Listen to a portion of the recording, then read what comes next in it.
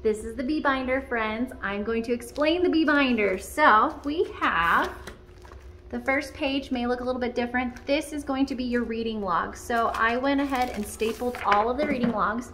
In October, we'll start October. When kids read 20 minutes, have them fill in just one of the pictures. If you only read 10 minutes, maybe even just color half of the picture. You can just do half. If your student has a hard time reading, read to them. You can get online, you can do audiobooks. Audiobooks are always good. After October is finished, a student is gonna sign, parent's gonna sign, and then I'm gonna rip this off and I will give them the little Pizza Hut voucher. So keep this in here.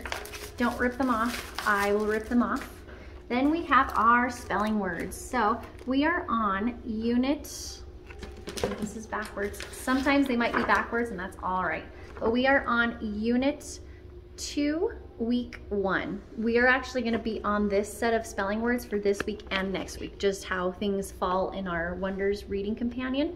If you want, you can also check mark boxes to see which one you're on. Another great way to know which words we're on is the Fast and Fluent page. So with the Fast and Fluent page, these are spelling words. They match up the same spelling words as these ones. Unit 2, week 1. It also will say that right here, Unit 2, week 1. So when I send you that text, you'll see it, Unit 2, week 1.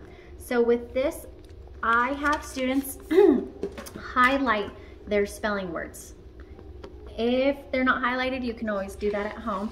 I did the same thing with the whole Unit 2. We have week 1, week 2, week 3, and week 4, and week 5. I stapled them.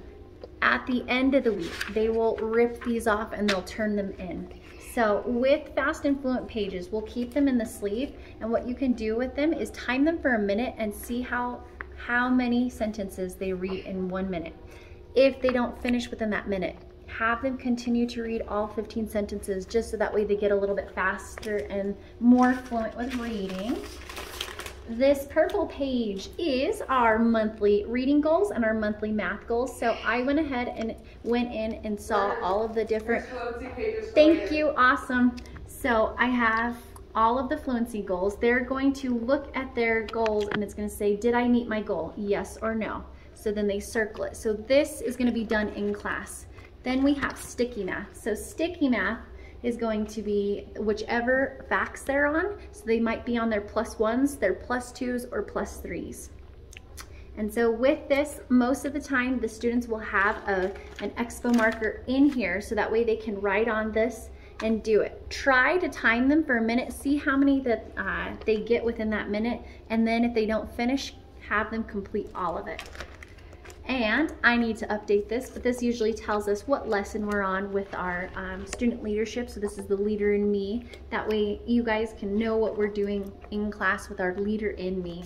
Then we have our homework folder. So green homework folder, return to school, keep at home. Sometimes the kids put them in different slots.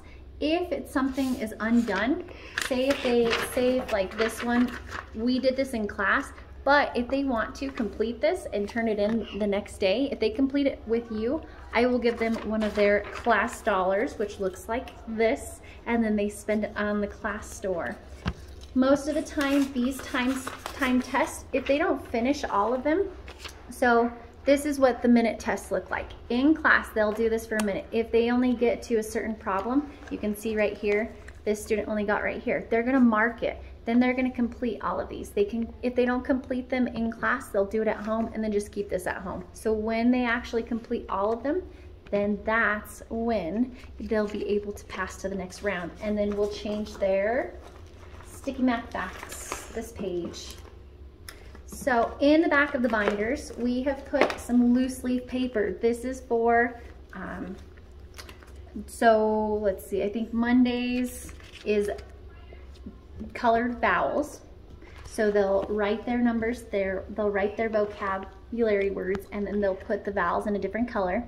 Tuesdays, they are going to be writing it 3 times each, and then Wednesdays, you guys are gonna give them the spelling test. What you can do is go to that Fast and Fluent page and say, number 1 is box, and then read them the sentence. The toy is in the box. And so on Wednesdays, they will do it like a practice spelling test.